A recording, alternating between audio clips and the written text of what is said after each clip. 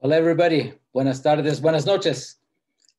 This is Abelardo de la Peña Jr., Director of Marketing and Communications at La Plaza de Cultura y Artes, welcoming you to tonight's virtual Cultura session in Casa con La Plaza, 100 sessions. My gosh. This is La Plaza de Cultura y Artes virtual programming, including presentations, conversations, demonstrations, and performances 3, 4, 5 times a week. It's our way of fulfilling our mission of honoring the past, inspiring the future, and recognizing the enduring cultural influence of Mexican Americans, and all Latinos, Latinas in Los Angeles through transformative exhibitions, programming, and educational experiences. I should have this memorized by now, but that's why we have word processors and computers and things like that. Anyway, if you're on Zoom, please use the comment section to let us know where you're viewing from. Ask questions, make comments. On Facebook, please, we have the comment section. Let us know where you're viewing from. Ask questions, make comments, start a watch party. Let us know where you're viewing from as well. I probably already set that up before. Anyway, it's been a long day putting this 100th session together, just looking back at what we've been doing since April the 27th. La Plaza de Cultura y Artes closed shop for a little while, temporarily, on March 14th, due, of course, to the pandemic that's been affecting us all. And we, of course, have been at the forefront, I think, of doing programming that reaches out to our community, to you in your homes. That's why we call it En Casa con la Plaza. So without further ado, let me go ahead and share screen here, if I could find it. Okay, there's the PowerPoint. Looks a little too small. Hold on, please. The technology has been working overtime for me today. And let's see if I could make it happen. All right, there you go. All right, here we go. Enjoy.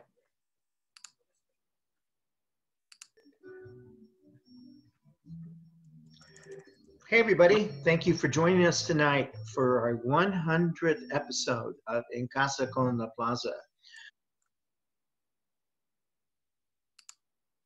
You know, when the pandemic started, we knew we had to do something to keep La Plaza alive and vital and vibrant in the community. And I'll tell you the truth, we had never even heard of Zoom. We didn't know how to do this. We didn't know what we were going to do, but we gave it a shot and we figured it out.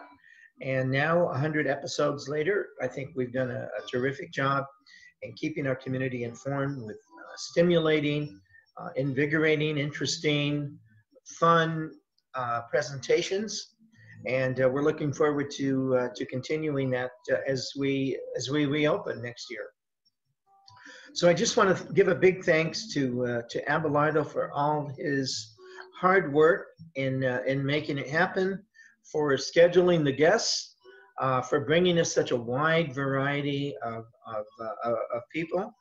It really showcases the great talent that we have in our local Latino community here in Los Angeles, whether it's been historians or authors or politicians or entertainers or thinkers or talkers. The wide range of people who we've had on the show have been terrific. So I thank Abelardo for that and for being such a terrific host with very stimulating conversations with a few bloopers that you'll see tonight as well too. I also want to thank our other co-hosts who have done such a great job. Jimena Martin, who has presented cooking shows for us every Monday and does a great job there in showcasing the great culinary talent that we have here in the community. Beto Arcos, who has brought us some of the greatest and best and up-and-coming and established Latin artists, not only from the US, but from Cuba and Mexico and other countries as well. And of course, for our man about town, Dan Guerrero, for bringing us a great array of Latin talent. from Linda Ronstadt to Louis Perez to Lucy Arnaz and everyone else who Dan has lined up for us, and really revealing kind of inside stories that you don't hear in other places with them. So we're happy. We're happy that we've been able to present this. We really thank you for watching, for sharing it with your friends. That's what makes it viable and successful. We plan to continue. As I said, we'll continue throughout the pandemic, and we'll continue once we open as well too. You know, that's been one of the benefits of going through all this, is that we have learned how to communicate in new and exciting ways. And that's exactly what we're doing with this program. So again, thank you, Abelardo. Enjoy the show tonight. And please come back and see us again. We've got a great menu of shows planned all the way through the first quarter of next year. So we're very much looking forward to seeing you again and having you back with us. Thanks. See you soon. Take care. Bye.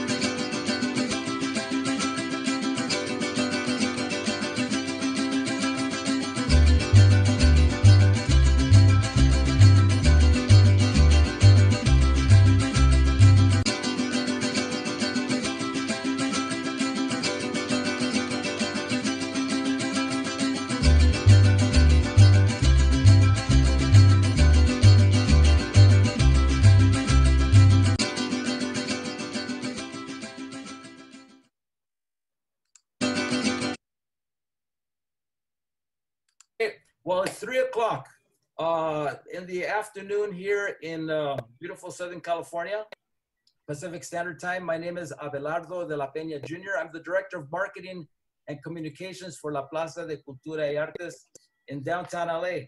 And this is our first session of En Casa con La Plaza.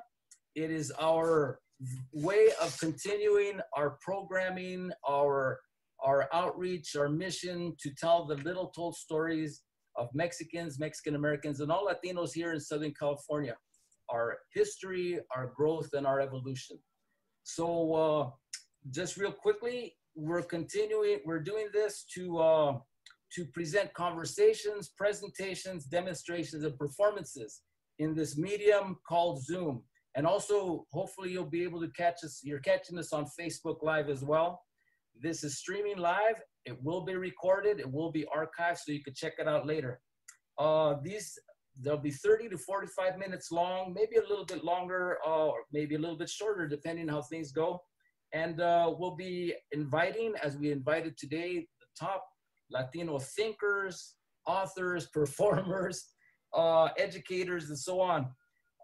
There'll be a mix of previously recorded and live content, walkthroughs, workshops, concerts, panels, games, whatever we could think of, whatever works in this medium. Of course, they're free. You're here enjoying this.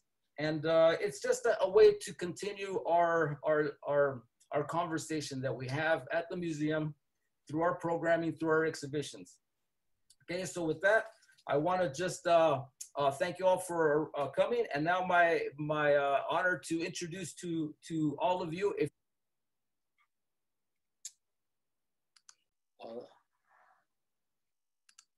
Well, that was then. Back in April 27th, our first En Casa con La Plaza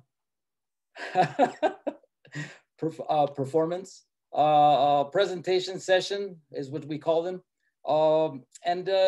Things were a little, you saw, most people have the quarantine 15. I grew it all on my face after about a month and a half of being in quarantine here in my home. And but tonight it's looking back at sessions that we've done.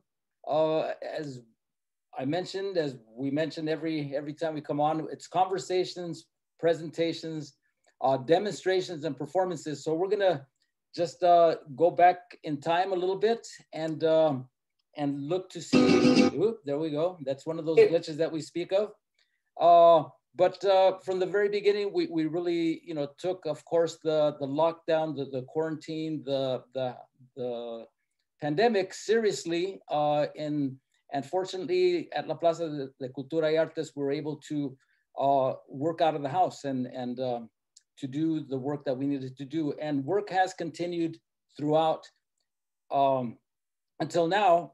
There have been, we're fully staffed and so on, but we'll get to that later. But for now, let me just present our first look back, our first guest, as you well-known journalist and TV personality nowadays, the one and only, let's see if I could find him, Gustavo Arellano.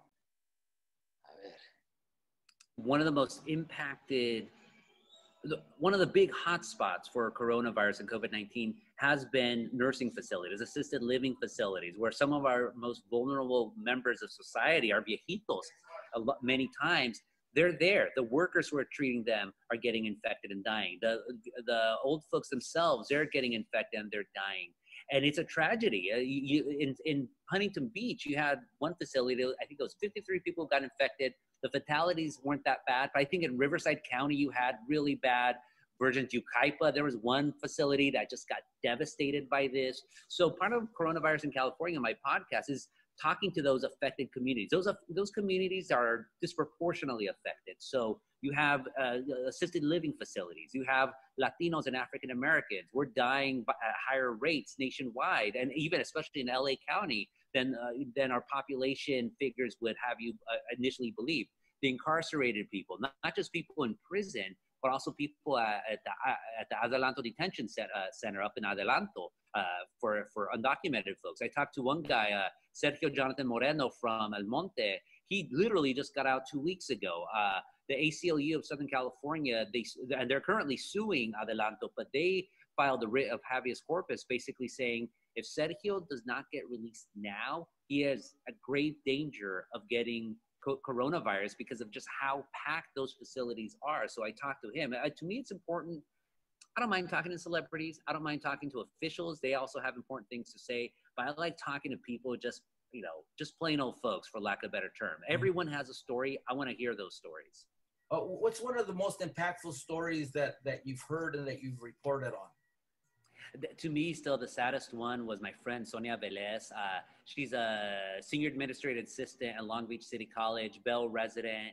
And this is one of the reasons why I wanted to do this, was tell the stories of people like her family. I saw on Facebook, she's like, mi tío Carlos, le decían Calín. Mi tío Calín passed away from coronavirus. And she was the first person I knew whose family was impacted in that way. So I interviewed her. It was the third episode. You hear it, it's heartbreaking. He was a wonderful man. He was involved in his parish and in his church in Bell. They're Salvadoran refugees, and just had this wonderful life. And then it just got taken away from coronavirus. I asked Sonia, how was your family mourning? And her answer was just heartbreaking. Alone. They couldn't have the funeral for su tío. She was never able to say goodbye to him. It's terrible. And stories like that, they're all not going to be heartbreaking. A lot of them are going to be surreal, but more importantly, they're all real. They're all stories that, again, your neighbors, your family members, your fellow.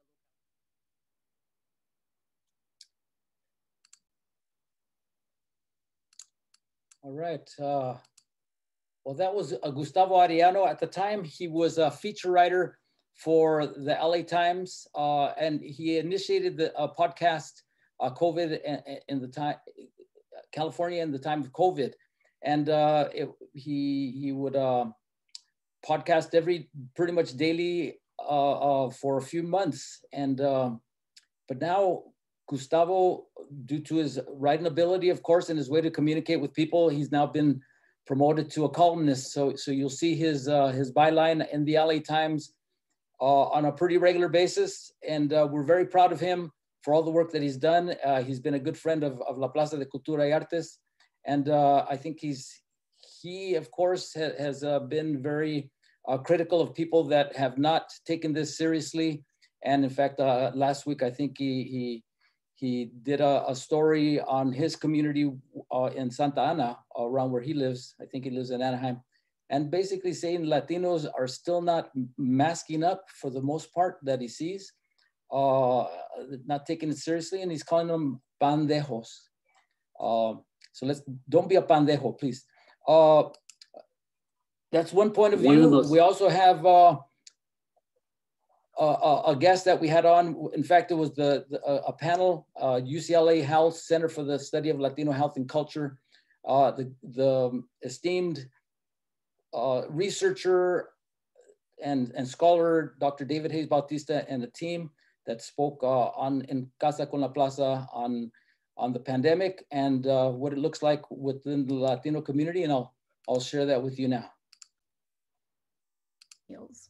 All right, Professor, take it away. Thank you. First thing I'm going to do is share screen because I want to share with our audience some findings that we have come through. So I want to chat for the next few minutes about Latino health and social narratives. Sobre todo narratives about Latinos. So ever since April, COVID has been the major source of death in Los Angeles County in the state of California, and then as well as across the country. And early in the pandemic, the issue arose, why do Latinos, African Americans, why do populations of color have higher death rates than non-Hispanic white? And in the middle of July, as we see here, the Asian death rate compared to white is about 50% higher for American Indian, Alaska Native, Native Hawaiian, Pacific Islander, and Black, about 4 times as high, and Latinos about 5 times as high as non-Hispanic white. So it's very clear something's going on, but what? The question is why? And this is where narratives come into play, trying to answer this question, why the high Latino COVID-19? So this is the most important thing. This will be on the final. Just kidding, no finals. But remember this, facts tell different stories depending on who is picking them and placing them in a narrative line. Well, what do you mean? Isn't research objective? Well, let's take a look.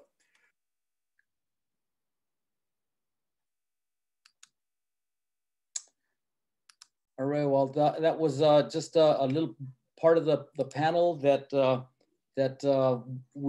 took place here at Casa con la Plaza just a little while ago. The concept of narratives, people telling stories, that's what we do at La Plaza de Cultura y Artes. We tell the stories, the untold stories, little known stories of Mexican Americans, and all Latinas and Latinos here in Southern California in the growth and the evolution of our community. Through exhibitions and through programming and through educational programs. One exhibition that we were planning on and we still continue to plan for is one built around the Chicano moratorium, a very important event within the historical Latino community, which took place 50 years ago, August 29th, 1970. The work continues, of course, but due to the pandemic, we've had to scale back or just delay it a bit. But we were able to get some firsthand commentary by one of the organizers of the Chicano Moratorium, Rosalio Munoz, who came on to En Casa con la Plaza to share with us some of his memories and insights on that very vital event that took place 50 years ago. So I'll again share the screen and listen in on Rosalio. We're not just here concerned for ourselves. We're concerned for improving the country and our social condition and at the injustices we face but we want to have a movement that is beneficial to the country. And so that was our call on August 29th. And here, it was quite successful with an estimated 20,000 participants coming in from, like you say, all over, not just East LA, but all over Southern California and even from other parts of California. Yeah, I love this picture because one, in the left side, you have a guy that's an activist. His father was a major Teamster leader, helped us get the buses going from to take people to the demonstration. And there's an African American. And this was a Black and Chicano youth were the cannon fodder. And we marching so we wouldn't have to have any cannon fodder in that time. And yeah. so, and they marched, these young guys marched 3.5 miles through a 90-degree heat to do that. And actually today I was at a caravan and this young man was there who Conrado Terrazas. Conrado Terrazas, yeah, that he was there with his sister as well. The family, very progressive and peace-minded people.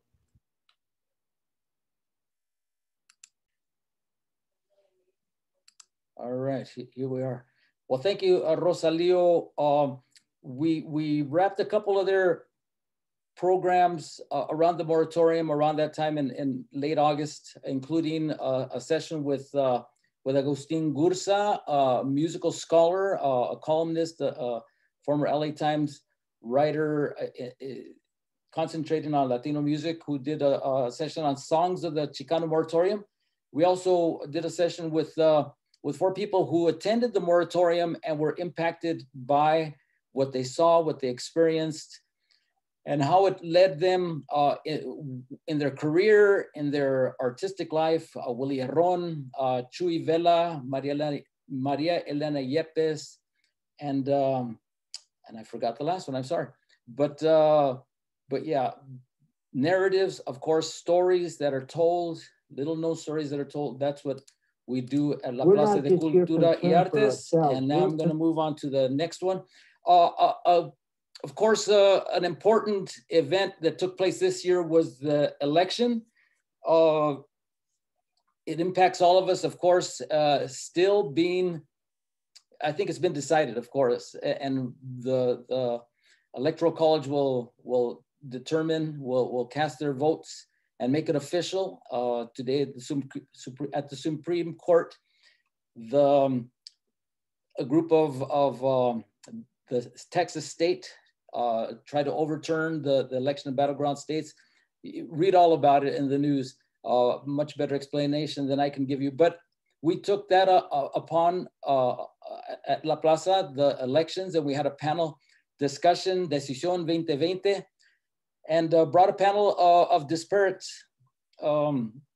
panelists, hosted by Mirta Salinas of Estrella TV, included Luis Alvarado, and a couple other political analysts. So here I'm going to share the screen, and you could listen to Luis Alvarado as a response to a question here. Al final de cuentas, at the end of the day, what we need to look at is not just what's happening at the national election with the presidential, but sometimes for our community, we have to learn how to participate at the local level. We need to have to understand that sometimes you're going to have communities where there's a greater representation of Latinos. You're going to have a better quality of life. I know of cities where, like, the proverbial, the other side of the tracks has better lighting, faster police response. They have, the best service cars go there. And you look at the communities on the other side where there's more Latino community, they don't get the same quality of service that the municipal entity is providing. So as Latinos, we have to learn, not only when you go to vote, to look at the top of the ticket and says, I'm not going to vote for this guy, or I'm not going to vote for that guy, but you have to stay and you have to vote the whole ballot. You have to learn to understand and invest in who's going to represent you at the local level. So when something goes wrong, you can pick up the phone and say, Mr. Councilman, Madam County Supervisor, We need your help. We need you to come and talk to us. And that's what's important for our community. And I think we're getting there. You know, from 20 years ago, from 10 years ago, our community is actually starting to understand the power that we have. And when we talk about the other side of the coin is, because we are young, I'm very excited to see that young people are coming out to vote. Estoy orgulloso de ver de que en esta elección, los jóvenes, tal vez porque están más metidos en la casa por la situación de la pandemia, están poniendo más atención y han salido a votar temprano en números que nunca hemos visto. Así que ojalá ese tren continúe y sean partícipes del proceso, porque ellos en verdad son el futuro de la comunidad latina. They are the future of the community as Latinos. Okay, that was Luis Alvarado, who participated in a Decisión 2020, a panel that we had here in Casa con la Plaza. We also brought in the Puro Political Party, a group of grassroots activists who throughout the primaries and starting last year actually, were reaching out to Latinos, not only locally, but also nationally, letter writing, canvassing, phone calling, and who actually, I think, made a big impact on with Latinos in other states, which led to victories for a certain party, which I belong to in Arizona, and also in Georgia and Nuevo Mexico and so on. So we take on these issues in Casa con la Plaza. These are the conversations we have, the conversations that draw people in, that are important to dialogue upon. So, but it's not all, we're not all serious all the time. So let's see what else we have here next. You know, I don't even know, but we'll both be surprised. Here goes. Hola amigos, my name is Gloria Arjona. I am an educator and a performer, and today I invite you to give a standing ovation to En Casa con la Plaza on its 100th program anniversary. Thanks to la Plaza de la Cultura y Artes for hosting programs that greatly enrich our spirits just when we need it. Muchas felicidades al programa En Casa con la Plaza en este día en que se cumplen 100 programas desde el inicio de la pandemia. Gracias por su atención y no dejen de ver En Casa con la Plaza. Well, that was Dr. Gloria Arjona, a great friend of La Plaza de Cultura y Artes. She appeared at La Plaza, one of the last programs that we had before we temporarily closed down. And I remember it was a rainy evening and she brought in a crowd. And with her passion, with her talent, with her deep knowledge of Mexican history. And just recently, so on En Casa con la Plaza, she has done three sessions so far. I think the first ever loteria, juego de loteria on the internet.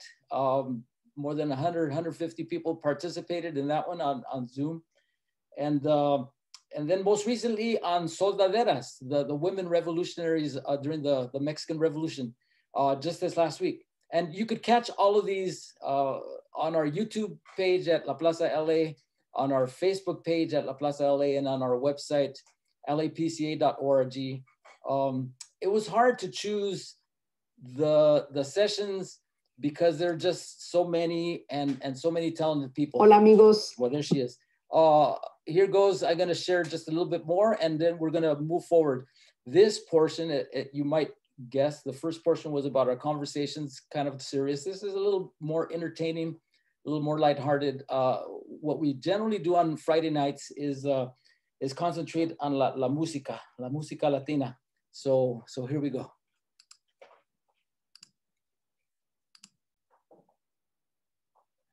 So right here, and I will go live because I want to play, I want to play this song for you because I realize, Abelardo, are you there? Okay, I realized that the sound was not very good. So that's what I want you to, yeah, I want to make sure that everything is okay because I paused the presentation. Yes, I in saw order that. to sing. I had to sing. But Sing now, away. okay. Stop right here. Sometimes we forget the words of Los Pollitos, but sing along with me and just sing which one you know, okay? And it's good because it's una canción de cuna, okay? So just kind of chill out like a little lullaby. Ready? Los pollitos dicen pío, pío, pío, cuando tienen hambre, cuando tienen frío.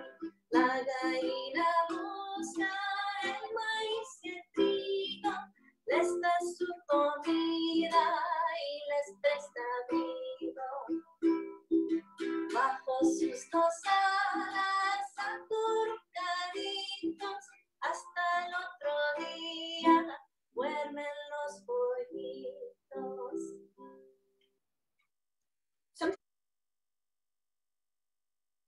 Start the way Fandango usually starts and then is doing a CQCD, but I want to say that these verses were written by members of, including myself, as a member of San Lunes de la Versada. And I want to get a shout out to our maestro Patricio Hidalgo for guiding us through these versos. And this is dedicated to this moment in time. Y dice.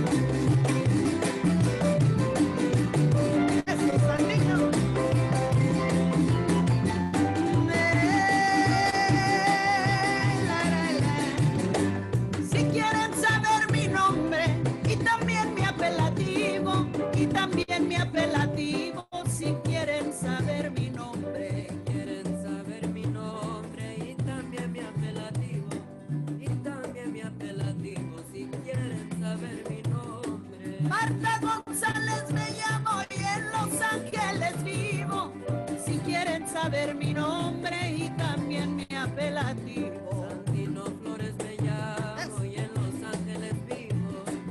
Si quieren saber mi nombre y también mi apelativo.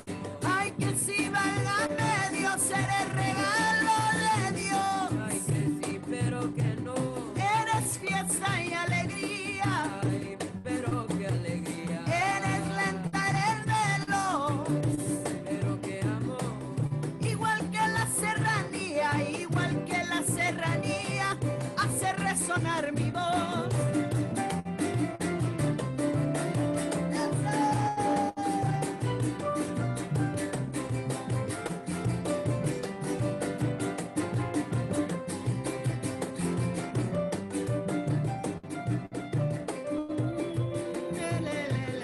No apreciamos el ritual de mirarnos frente a frente, de mirarnos frente a frente, no apreciamos el ritual. No apreciamos el ritual de mirarnos frente a frente, de mirarnos frente a frente, no apreciamos el ritual. Lo anormal se hizo casual, pero como soy prudente, dame un abrazo virtual. Lo anormal se hizo casual, pero como soy prudente, dame un abrazo virtual. Ay, que si válgame Dios, se me hace una eternidad. Ay, que si válgame Dios, que hoy estamos tan aislados. Ay, pero qué dolor, versando la intimidad. Lía, lía, lía, lía, lía. De los tiempos tan cambiados, es virtual o realidad.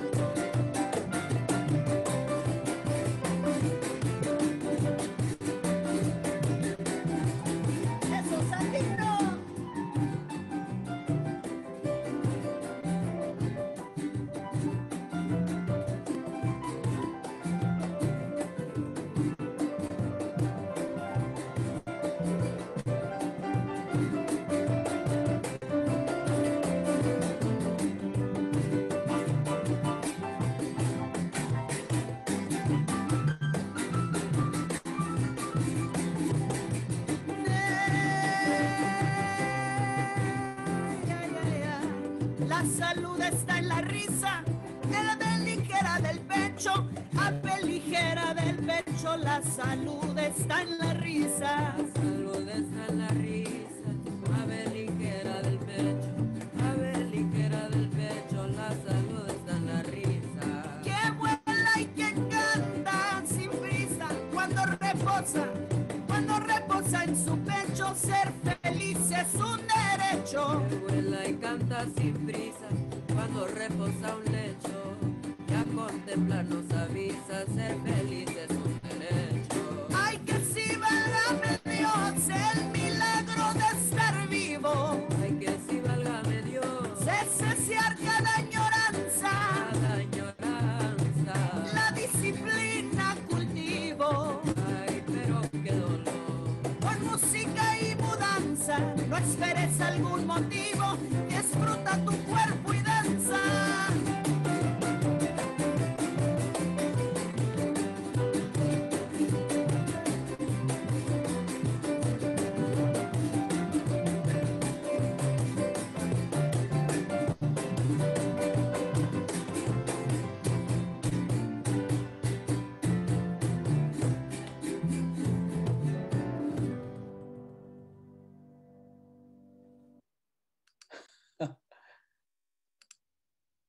Oh my God.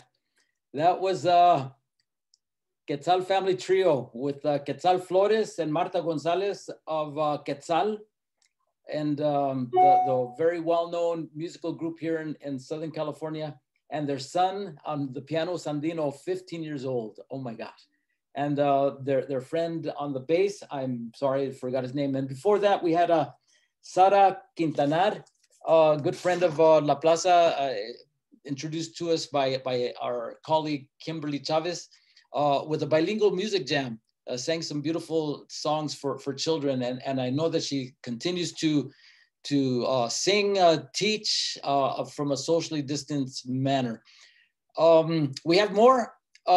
We have a lot of music on our site. We've had, I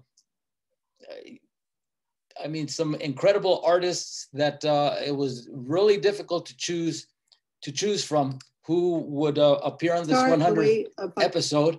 But we're going to continue, and please enjoy. If you have any comments, we have a few here. Olivia Wilkins, good evening. Thank you for a nice event here from Lucerne Valley in California. Nancy de los Santos, thank you, Nancy. Enjoying la música. Chispa Hills, enjoyed the loteria. Chispa Hills, a very frequent viewer of En Casa con La Plaza. We appreciate you being here along with everybody else.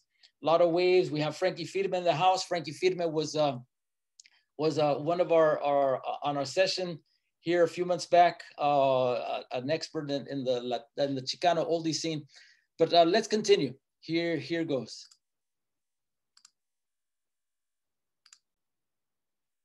Gracias a la Plaza de Cultura y Artes por compartirnos a Gaby. Bendiciones, Gaby. Guate te extraña también. También. Mucho, mucho.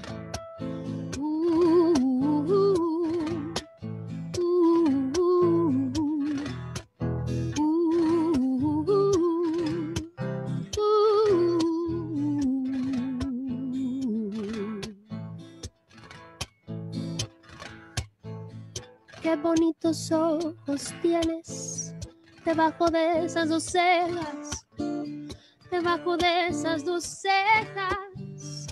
Qué bonitos ojos tienes.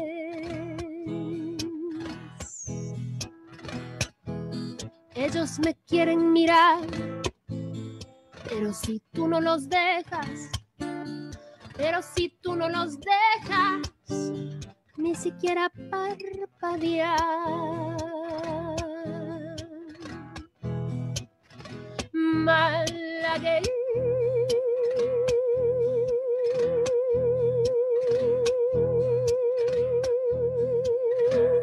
salerosa, besar tus labios quisiera, besar tus labios quisiera. Malagueña salerosa.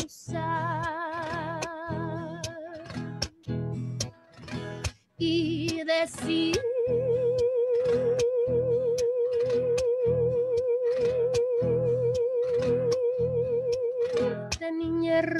hermosa, que eres linda y hechicera, que eres linda y hechicera, como el candor de una rosa.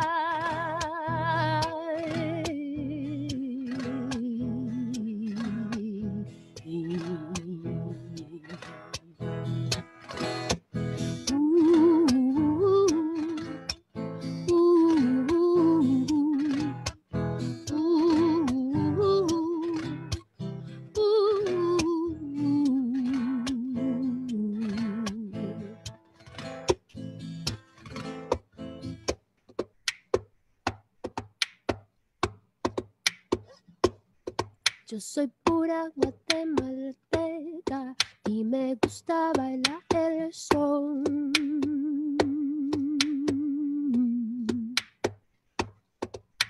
Si por pobre me desprecias, yo te concedo razón. Yo te concedo razón. Si por pobre me desprecias.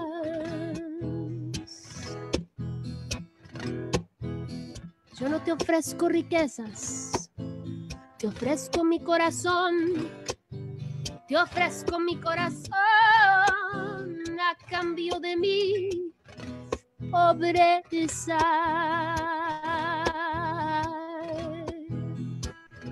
Malagueña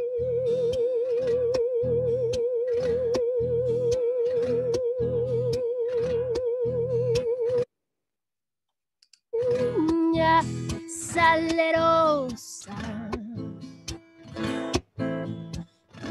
besar tus labios quisiera, besar tus labios quisiera, malagueña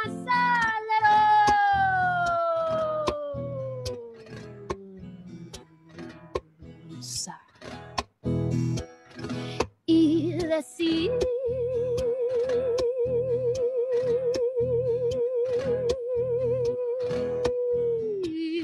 niña hermosa, que eres linda y hechicera, que eres linda y hechicera, como el candor de una rosa, como el candor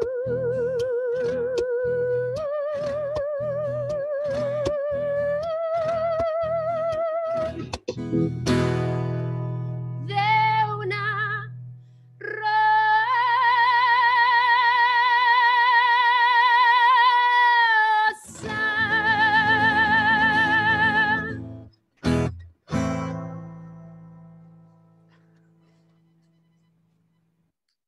Oh my gosh, that's chilling.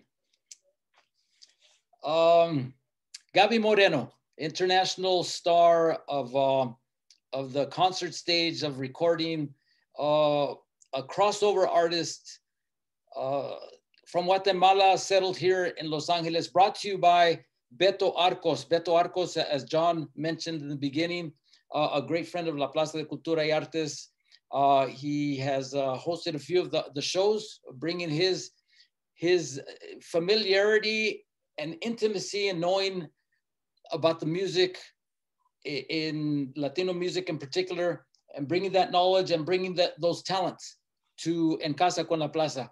And in fact, Beto will be one of our first guests of 2021 on the 15th, where he'll be presenting his newly published book, The Cosmic Barrio, where he recounts more than 80, possibly 100 of the interviews that he's done over the years with a range of artists, of musical talent from Southern California, from Latin America, and throughout the world. So please check us out on lapca.org, on our schedule, on our calendar listing, then you'll see an opportunity to tune in and meet Beto, who will be talking about these great artists that he's very familiar with and friendly with. So that, again, Gaby Moreno, you could catch the whole session on our YouTube page at La Plaza LA. And that was a tremendous session it was unfortunately not on Zoom that evening. We did something so that we could reach out to a larger audience, but with more than almost 20,000 Facebook views and about 500 of YouTube views, and great conversation, wonderful music, worth checking out on our YouTube, Facebook, and website. This next one is, I think you may recognize one of the artists who was a La Plaza de Cultura y Artes colleague of ours for a number of years. And then she, as an assistant curator in our curatorial team, went off and now is doing music full time, both as a musician, then also teaching music in the public setting. So without further ado, here we go. Let me see if I could get to that. Gracias a la Plaza de... Okay, there you go. Okay, here goes.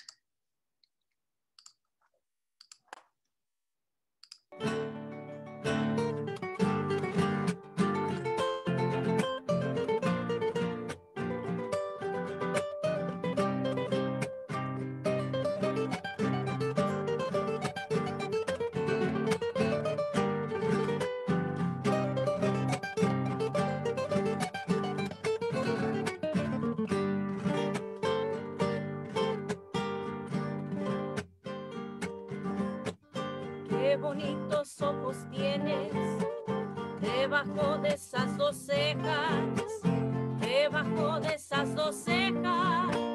Qué bonitos ojos tienes. Ellos me quieren mirar, pero si tú no los dejas, pero si tú no los dejas, ni siquiera parpadear.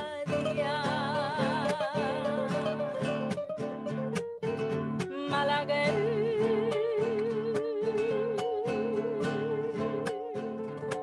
salerosa, besar tus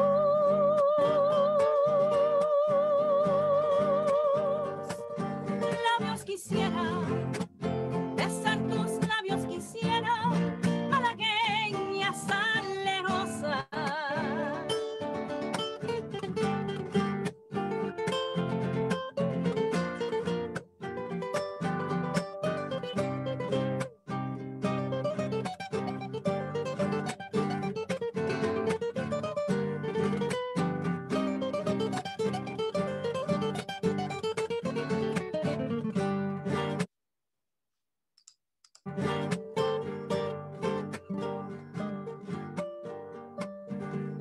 Si por pobre me desprecias, yo te concedo razón, yo te concedo razón. Si por pobre me desprecias, yo no te ofrezco riquezas, te ofrezco mi corazón, te ofrezco mi corazón a cambio de mis pobrezas.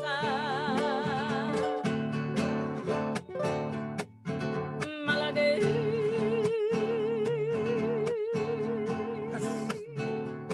salerosa, besar tus labios quisiera, besar tus labios quisiera, malagueña salerosa, y decirte niña hermosa.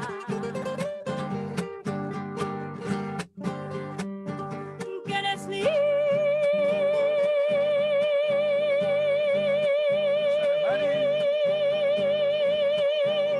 y hechicera, eres linda y hechicera, como el canto de una rosa, como el canto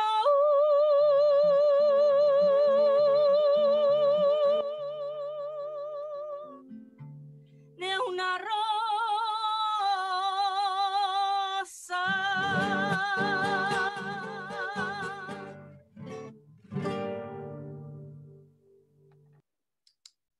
That was Mary Alfaro Velasco formerly with La Plaza de Cultura y Artes, a great friend of La Plaza, of course, on the rhythm guitar, a different interpretation of La Malagueña. I love that song, so I wanted to hear it twice by two different artists. And accompanying her, or actually on the lead, was Jesus Martinez, who has really expanded.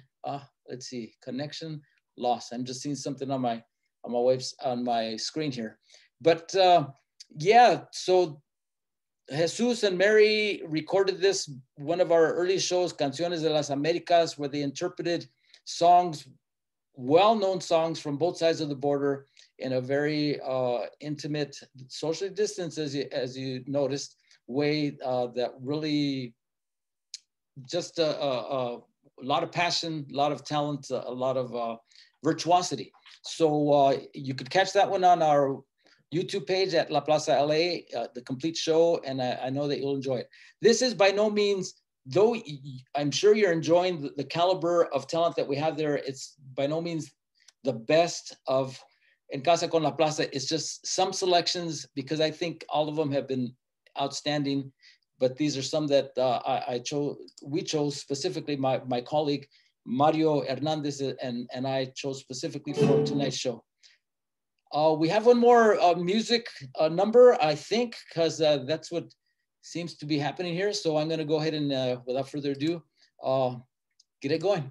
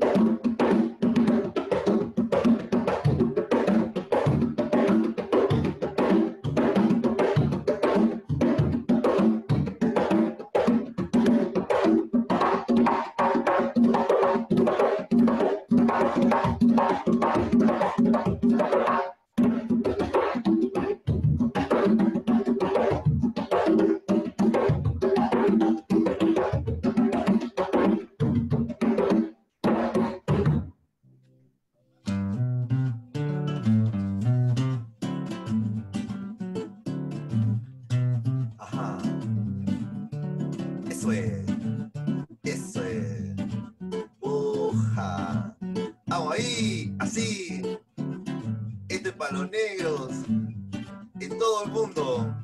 Una una cultura rica que nos alegra y nos da sazón. ¡Ajá!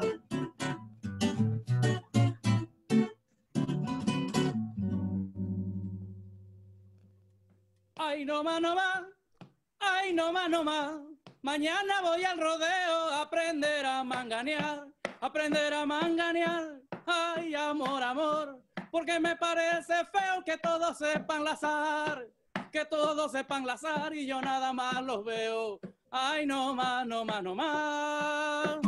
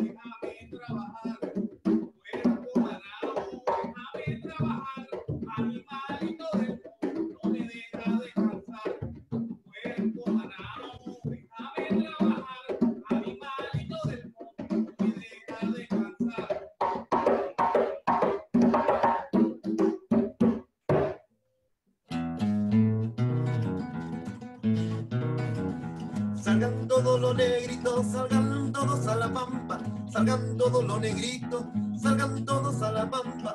Uno sale con su pico y otro sale con su lampa. Uno sale con su pico y otro sale con su lampa. A que no me quema, a que no me quema el alcatraz, a que no me quema, a que no me quema el alcatraz, a que no me quema, a que no me quema el alcatraz. No me lo puede quemar, no, no me lo puede quemar. El alcatraz, el alcatraz, el alcatraz, el alcatraz.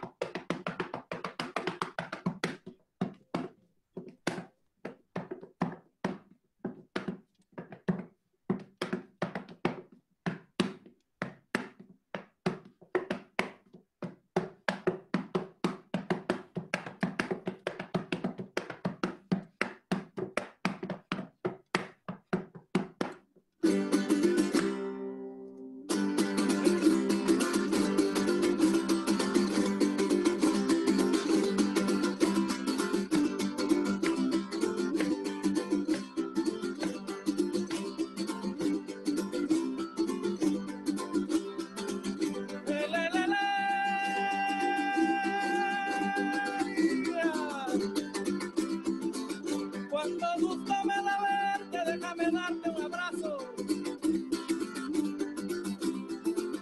Le doy gracias a mi suerte porque con el tiempo acaso más y más pueda quererte.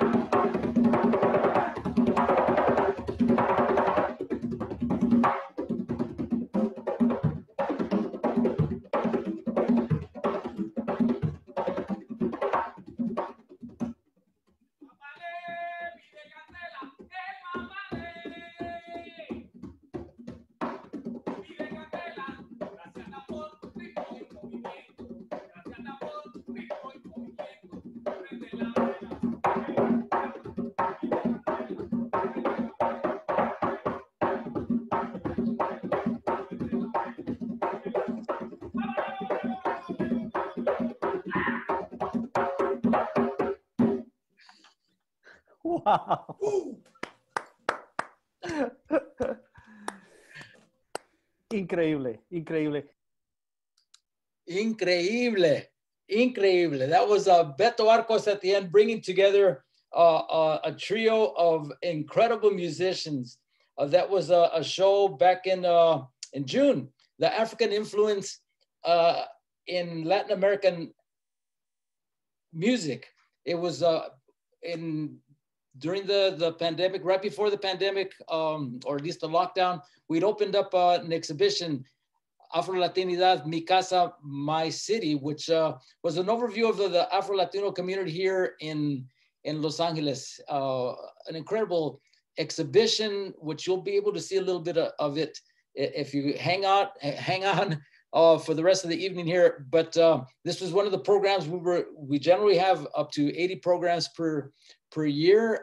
There at La Plaza de Cultura y Artes live on our stages and in our conference rooms, in our patio, and this was one that we had already planned, and we brought it together.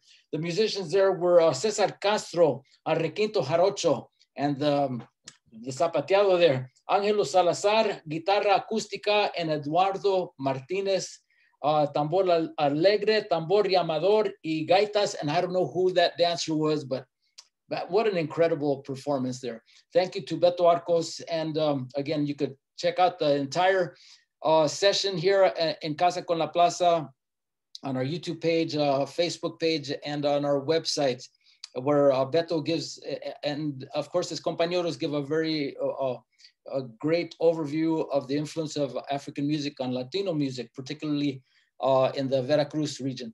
So we're going to continue here. Let's see what's up next. Okay, change of pace. As you know, those of you who are regular viewers of En Casa con la Plaza, on Mondays, we have En Casa con la Plaza Cocina.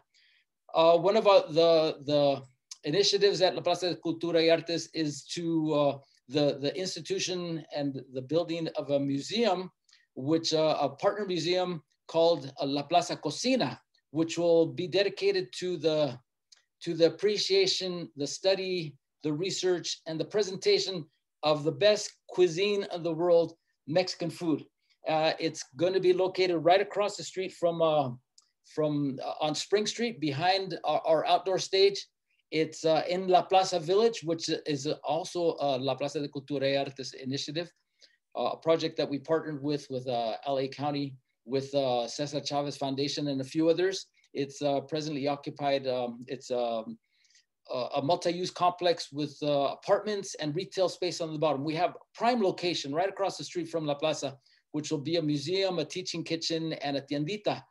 And we've been, every Monday, we present cooking demonstrations, pláticas about food, about Mexican food, and the director, or the director of programming, who throughout for more than 10 years now has been with La Plaza de Cultura y Artes, and newly given the responsibility of doing the programming for La Cocina, Jimena Martin. So let me go ahead and share this brief message from her to all of us.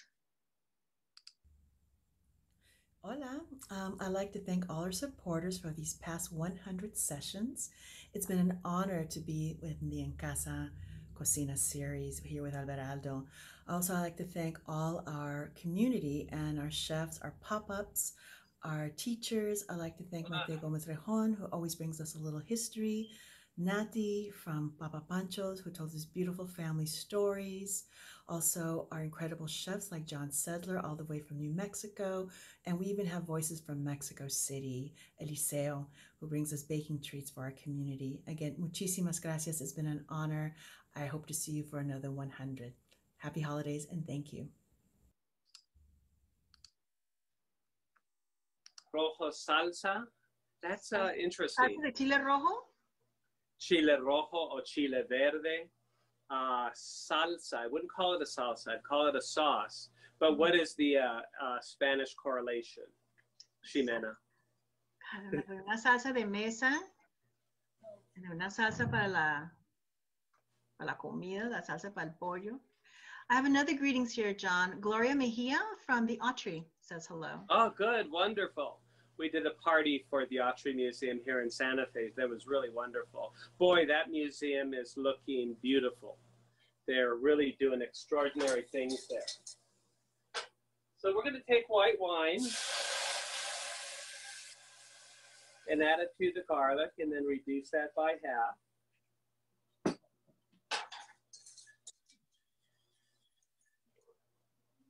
You can see here that Vilma is being very careful to not touch the veins too much.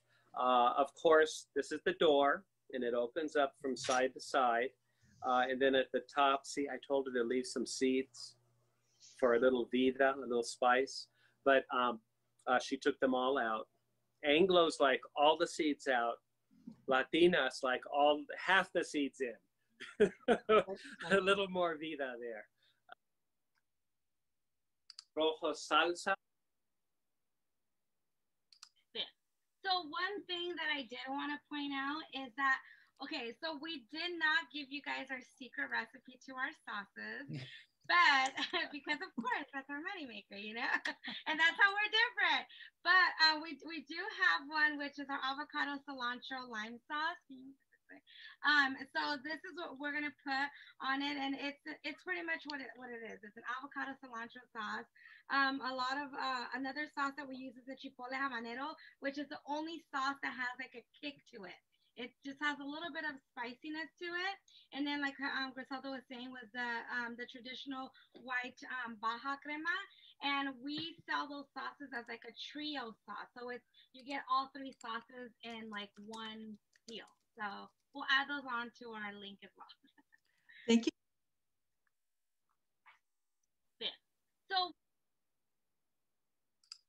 sometimes it's very difficult when I find a recipe and it just says like bake for 15 minutes. It's like, how can you say that? Like if someone has a convection oven, if someone has a gas oven, if someone has like a little countertop oven, these will bake in different speeds. So these ones, it could be maybe from 15 to 20 minutes before they are ready. You want to take them out of the oven when they barely start getting some color, but like very, very lightly. Let me show you the one that has been baked. This one barely has some color. On the bottom, it does have some color, but not on the sides or on the top. That's when you want to take them out of the oven. And if you can, please transfer them to a cooling rack.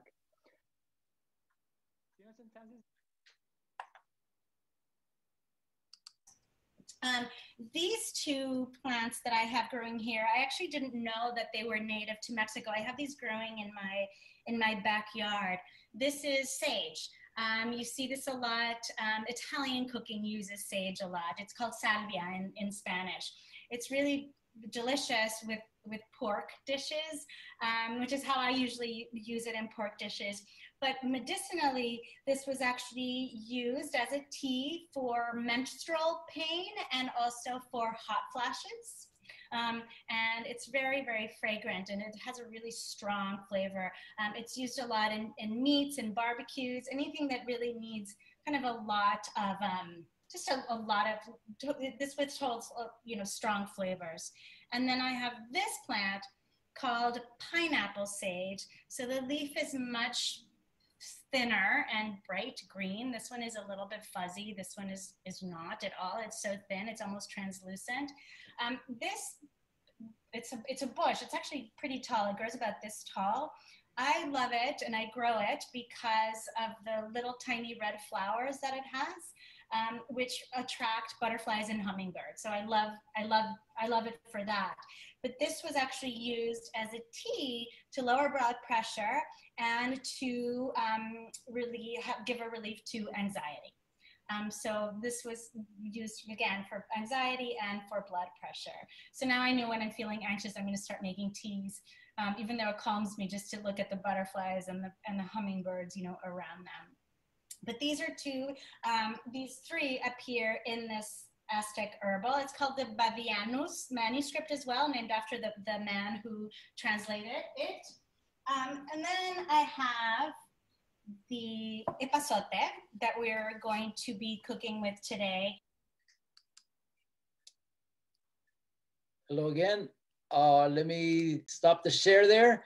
And that was just a small sampling of on the menu of En Casa con la Plaza Cocina sessions. The final one there was Maite Gomez Rejon. She's participated in 3, going on 4 sessions. That one was on Mexican herbs and their use in of course, Mexican cuisine. And as you see, she gets deep into the history, deep into the origins of the plants and their uses. We also had, the first up was John Rivera Sedler, a Michelin star award, James Beard Award winner, formerly of Rivera's near Staples Center, and now living in Santa Fe. He was doing some green hatch chili, chili rellenos, hatch chili rellenos, and my God, they look delicious. And then we had the people from Papa Pancho's doing their special beer battered shrimp tacos.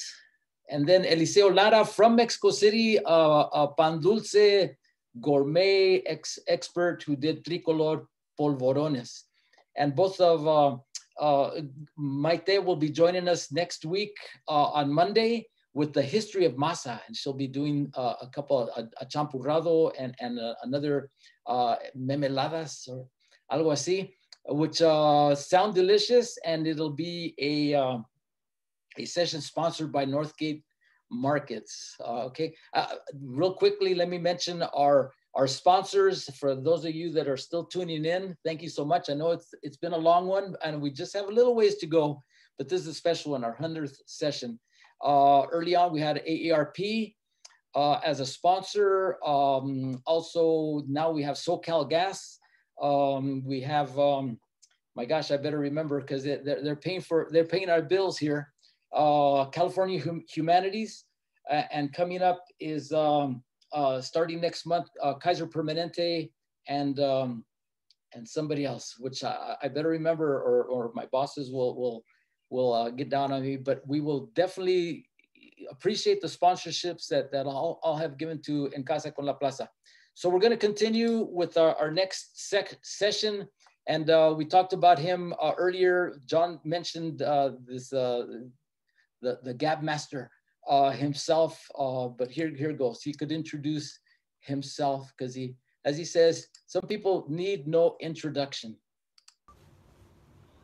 Hola, guess who? Ha, Dan Guerrero. Just wishing La Plaza de Cultura y Artes all great things on the rest of their sessions because they just celebrated their 100th session of the En Casa series. I'm very proud that the happy hour with Dan Guerrero is one of them.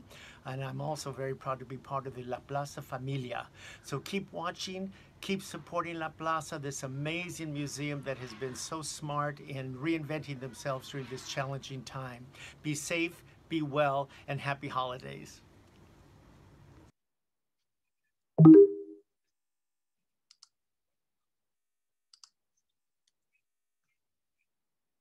With that. So, of course, every one of our guests is special, and we have a really special one tonight I'm happy to introduce. So go away. I'll see you at the end. And let me, no, I mean that in a good way. I mean that in a good way. Yeah, he calls that banter, but I know we're good friends. That's Dan Guerrero, and just gonna show you a couple of his guests that he's brought onto the show, and along with a short clip of one of his most noteworthy conversations.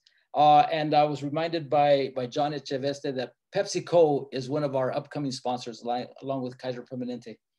And so here goes a little bit more of just a couple of the guests that Dan has brought on, and then like I said, that brief snippet of that's not it.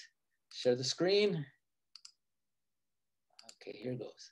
With that, so it's Richard Montoya of Culture Clash, writer, screenwriter. Recently did the directing and co-production of Carlos Almaraz' Man on Fire, documentary on Carlos Almaraz. Vicky Carr, of course, one of the preeminent singers from the 60s and 70s, one of the first Chicana, self-described Chicana to hit the pop charts. Nicholas Gonzalez, actor, activist. Most recently on The Good Doctor, he was the conversation when he was quarantining from Vancouver. And then La Marisol, of course, we all know La Marisol from La Santa Cecilia and on Olvera Street, just a fixture there. Her father ran a couple of the stands there, passed away last year, but you'll see La Marisol at La Placita Olvera and at La Plaza, and also on a mural on La Plaza Village. If you go north on Broadway, just north of the 110 freeway, you'll see La Marisol on a mural painted by the great artist Jose Lozano, along with another mural by Judith Hernandez, another Barbara Carrasco, and Miguel Angel Reyes at La Plaza Murals. And then we have this gentleman, which I'm sure you know who he is, and he's talking about probably one of his most famous roles, but definitely his breakout role in motion pictures. And then 1 week goes by, 2 weeks go by. The play's supposed to start rehearsal on Monday. It's Friday night of the Monday before rehearsal started. I've heard nothing. They didn't, nothing. About 8 o'clock at night, the phone rings on a Friday night. Now, I said, they're not calling me on a Friday night at 8 o'clock. These people are gone already. They've already cast it, and they're getting ready for the projection to start. And it was amazing because the stage manager called me up and says, Edward. I go, yeah. He goes, we'd like to know if you'd like to do the part of El Pachuco in Zoot Suit. And I said, yeah, I would like to do that, yeah.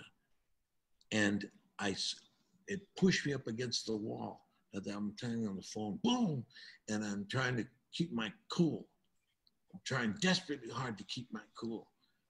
And remember, I haven't seen anything of the script yet. No script. We had seen nothing. We had seen absolutely nothing. All I had seen was one page. And my back went against the wall, and I said, thank you very much. And they hung up the phone, and I slid down the wall, real slide, just slid down the wall, and my eyes were just pouring. I couldn't stop crying. I couldn't stop. I said to myself, my God, this is it. I said, Dan, as I sit here in front of you today, 74, I was 31 when that happened. From that day to this day, my life has never been the same.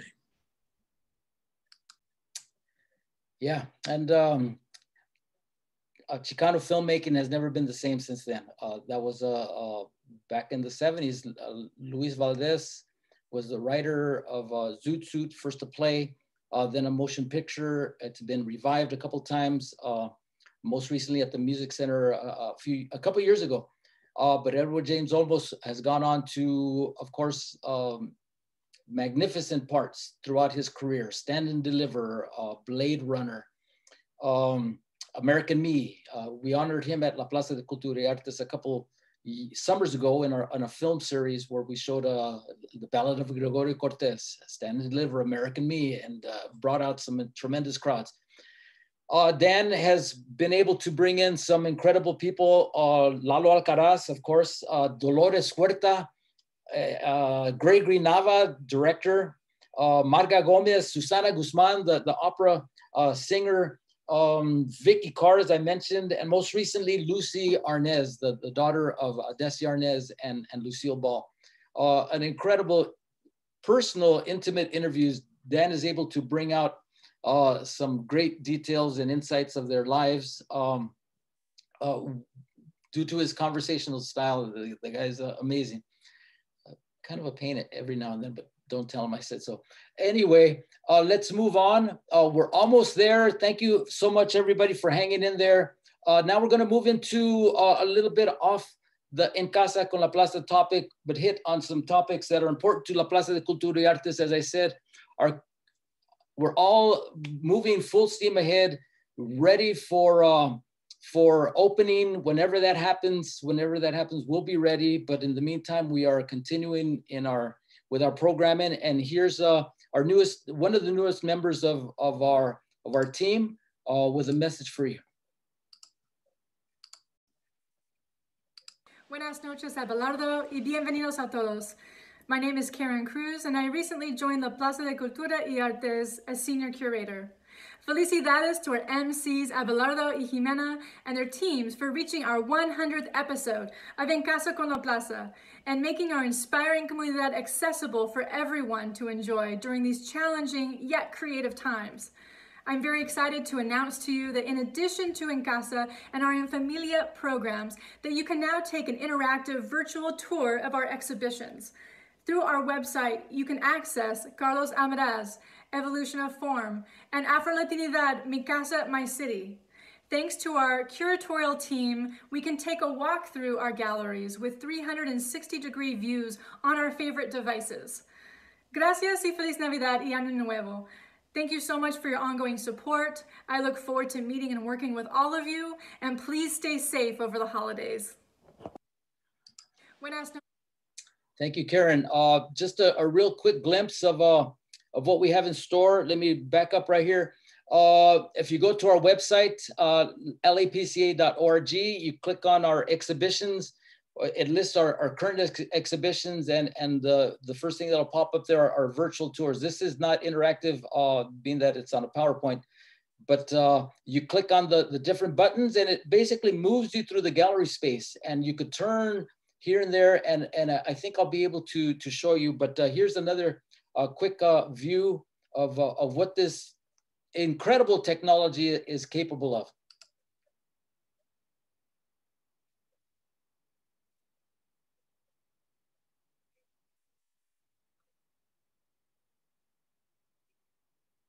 That's the Afro-Latinidad, Mi Casa, My City, just showing one of the rooms. That's the bedroom. And here we have the Carlos Almaraz portion.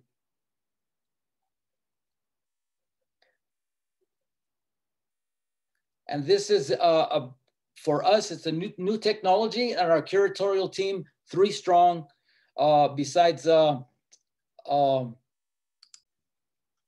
sorry, let me get back on here. There you go. Let me show you very quickly. I think I could bring up the site itself. So just give you a real quick glimpse at the capability of this tremendous technology that our curatorial team has been able to really learn on the fly, and marketing communications, myself and my team have been able to enjoy as well. So let's see, let me pop that up there and let me share the screen with you. All right, here goes. Okay, no, that's not it. I'm sorry. Let me stop that share and grab something else here. All right, here we go. All right, here we are. And let's see, I hope you could see that, but basically you could move things around. You could move yourself forward. Here, I'm gonna click on that. That's on my computer, on my, and then turn yourself around and look at the text. You click on that, it gives you the text that you could read. That's in Spanish. Our newer exhibitions are in English and Spanish, the text, of course. You could get a closer look at the photography, at the objects. Here, we're going to turn around here. This is the kitchen area of Mi Casa, My City. And you turn around here. It's in the form of a house. The exhibition is laid out along with a timeline of Afro-Latinidad, Afro-Latino history in the US, actually throughout the Americas. And here we have, this was, all the collection was from the community. We put out calls for artwork, and many responded. And here we go. I'll focus in on this. This is my father, my mother, my son, Michael, his partner, and my grandchildren, Odiseo, Valentina, and Mila. All right, so I'll stop there, but the capabilities of this technology are incredible. And log on, lapca.org, and you could check it out for yourself. Okay, we're gonna get back to the program. We're running out of time here, I think. And here's, we spoke of my team. It's a two-person team, of course, augmented by everybody else there at La Plaza de Cultura y Artes. We all work together on different projects, but here we have Mario Hernandez, who assisted with the putting together of this presentation tonight, and he has done a couple sessions for Casa con la Plaza. So here goes. Well, fantastic. That's good to hear, and we got to give a shout out to Mario, of course, well loved and respected here at La Plaza de Cultura y Artes for his all around love of the culture and the history, the knowledge, and also sharing it with all of our visitors.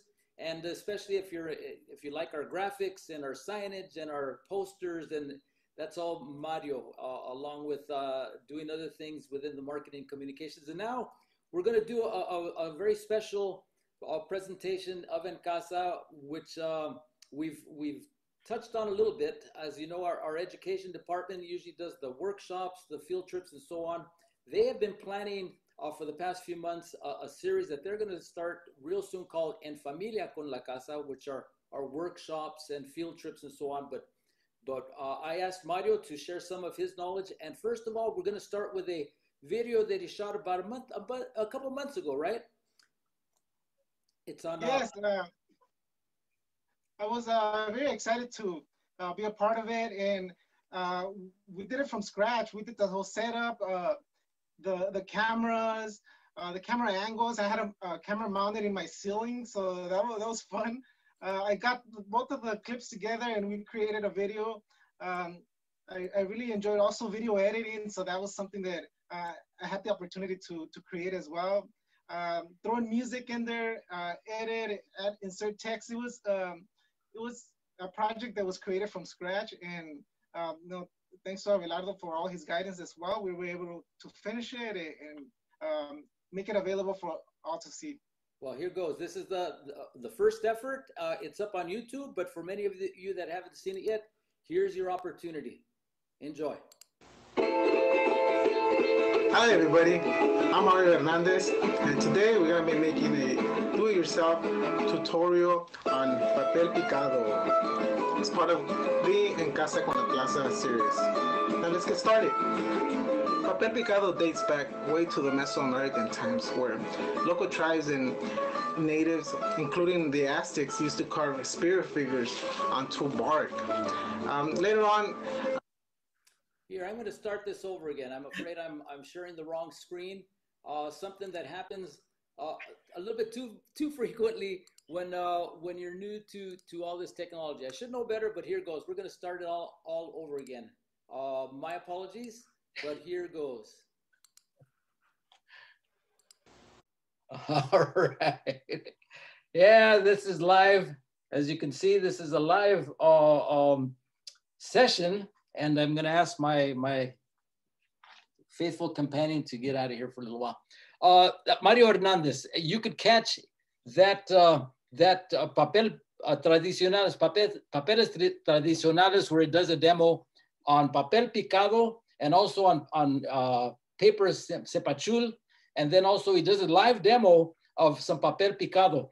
That YouTube video on papel picado has garnered more than 11,000 YouTube hits. It's the most popular video that we have on our website presently on En Casa con la Plaza production, and then also there for everyone to share.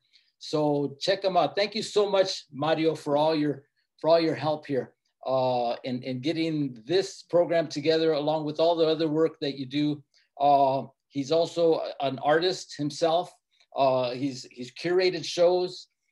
He's a photographer. He serves as a mentor for our interns, for our arts interns from high schools and from colleges. An all-around great guy.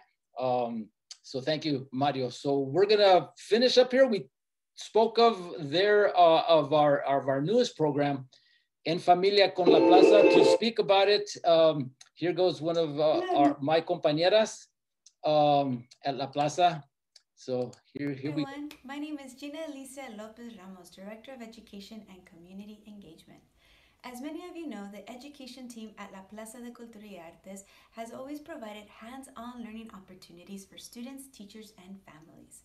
We've had the honor of welcoming you onto our campus as well as greeting you directly in your own communities. This year, things are obviously a little different. We're really excited to continue providing hands-on learning opportunities that stream directly to you and your families at home. Our newest education series, En Familia con La Plaza, brings hands-on art, garden, and culinary workshops directly to you. Streaming on YouTube, workshops premiere throughout the month on Saturdays at 10:30 a.m. If you haven't been tuning in, the holidays are a great time to catch up. Visit La Plaza's webpage for our complete schedule of premiere dates, including workshops premiering this month of December. Download instructional guides to each video segment and check out our YouTube channel for a complete playlist. Stay connected and see what our education team has in store for 2021. Hasta pronto!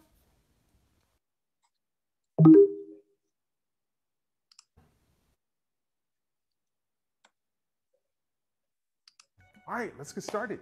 Now, during our workshop, there are two important questions I want you to think about. Question number one, the summer can be a great time for healthy snacks. What are some healthy snacks or meals that you've had during the summer? Example, my favorite summer snack has to be watermelon.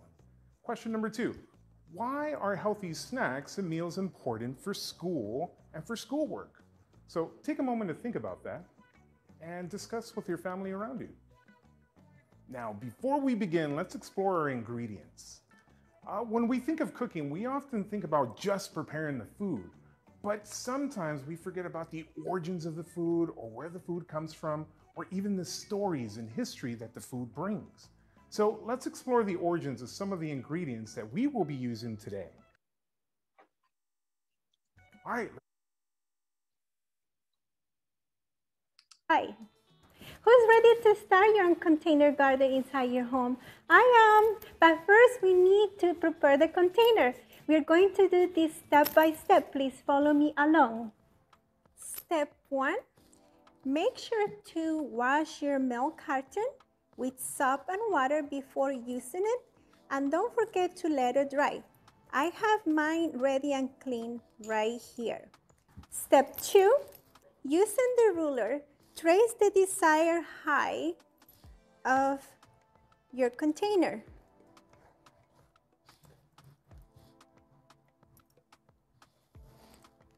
And then have your caregiver cut it for you.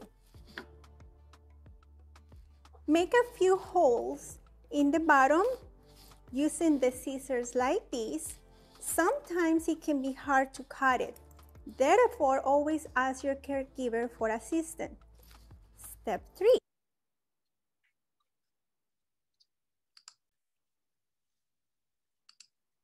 All right, to find out what step three is, you're gonna have to tune in to En Familia con la Casa, En Familia con la Plaza, on our YouTube page at La Plaza LA. So far, they have 12 videos up, ranging from healthy taquito wrap, pico de gallo ingredients.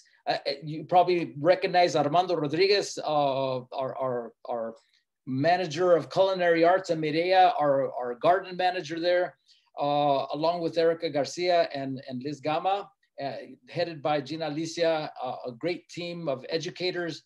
We're bringing these sessions to you in Casa, en Familia.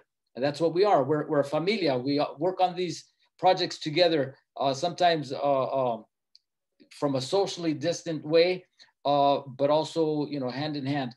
And with the videos, we've been assisted by Javier Guillen. Thank you so much, Javier Guillen, who's been a contractor with La Plaza for a number of years, helping out both marketing communications and our social media and our videography and our photography, and now taking a new role with education. So that kind of wraps up, I think, our last, this 100th session. It's been a lot of fun. It's a little late there. This is longer than we usually go on in Casa con la Plaza, but it's a special one. Again, this isn't the best of, it's just a few of the ones that we selected to showcase to all of you out there who have, if this is your first time joining La Plaza, En Casa con La Plaza, please return. We're on every Monday, Wednesday, and Friday at least.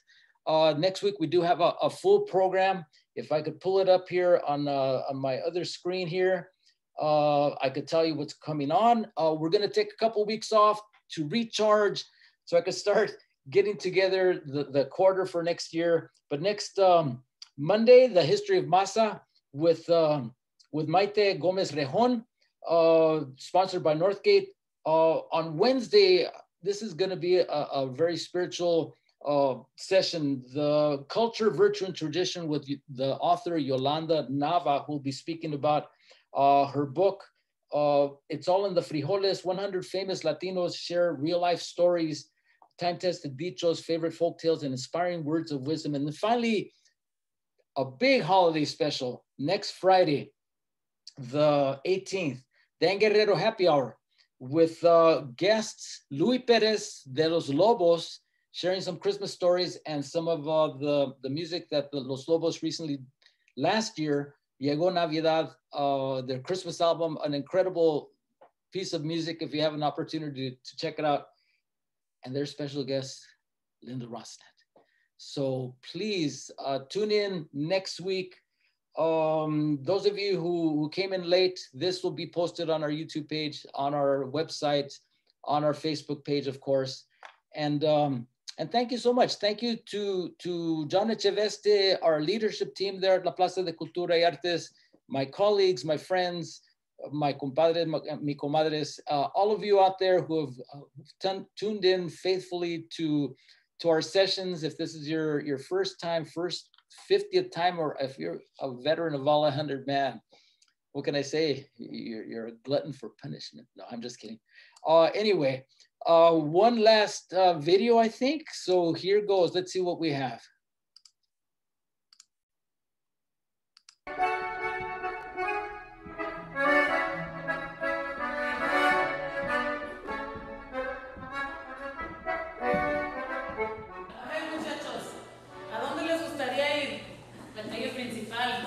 ¿Qué tal? ¿Nos echamos un viaje al pasado? Por favor, sí. All right, sí. Let's go.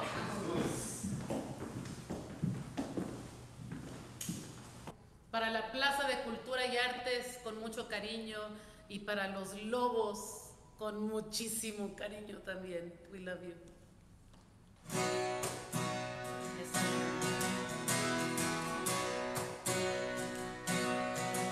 Speak softly.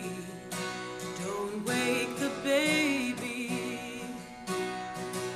Come and hold me once more before you have to leave.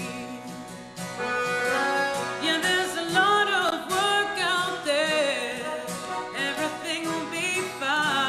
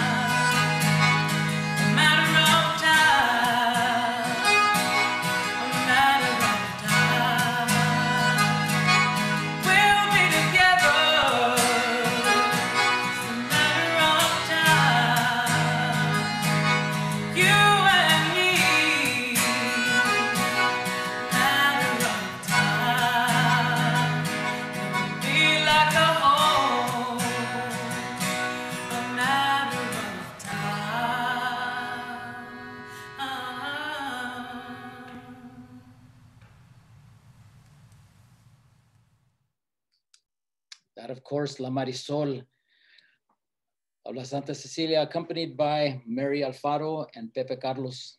That was shot by Mario Hernandez and by Javier Guillen, and edited by Mario. And this was a presentation for our fundraising gala, which took place in October, a virtual gala that you can catch on our website, lapca.org, and on our YouTube page at La Plaza LA, and also on our Facebook page, where we honored Los Lobos, along with Castro de la Rocha, CEO of Ultimate. Thank you to all that tuned in, that hung in here for an hour 45. We usually don't stay up this late. And thanks to our sponsors and our staff and so on, everybody that contributed, all the talent that's out there, that their intellectual talent, their musical talent, artistic talent. Thank you so much for being part of this session. I hope that we have brought you, our audience, some just entertainment, education, information, little hope in these pandemic times. I'm getting a little sentimental here, so I usually don't do this until after the show is over, but I'm going to go ahead and salute to La Plaza de Cultura and all of you. Best of luck over the holidays and beyond. And nos vemos pronto. Buenas noches. Hasta la próxima. Bye-bye.